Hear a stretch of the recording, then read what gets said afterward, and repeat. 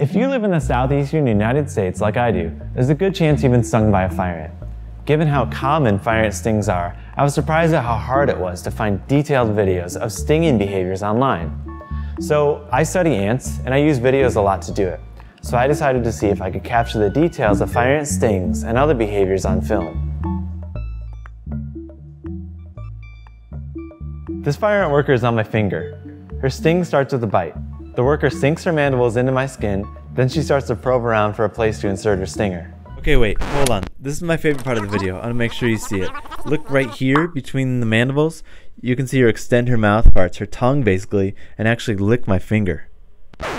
The stinger is at the tip of the abdomen. If we zoom in to just the stinger in this shot, you can see a droplet of venom form when the sting lancet is actually pushed out of the sting shaft. An average fire ant worker has a reservoir containing around 30 nanoliters of venom connected to their sting. Their dosage can vary between ants. A typical sting injects around 0.7 nanoliters of venom. Fire ant stingers are not as heavily barbed as honeybees, so after venom injection, the ant can walk away, pulling out the stinger, and continue on unharmed and able to sting again. But stinging isn't the only behavior that makes fire ants a successful species. They're also really good at collective group-level behaviors. Take prey capture for instance. This beetle is 25 times heavier than a single fire ant. Multiple workers have to be recruited to sting the beetle before it succumbs to the ants.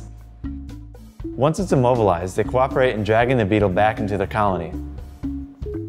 If the beetle is unmovable, the ants have to work together to chop up the larvae into small bits and transport those back to the nest.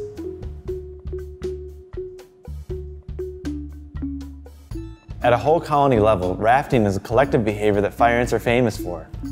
In their native range in South America, flooding is pretty common. In response to a flood, an entire colony will emerge from the ground, carrying their eggs, larvae, and pupae.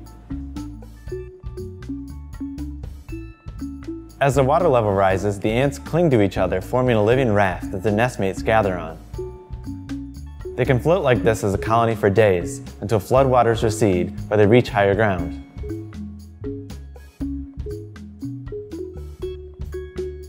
From individual stings to whole colony rafts, behaviors of the red imported fire ant Solenopsis invicta have helped them become one of the most widespread invasive ant species.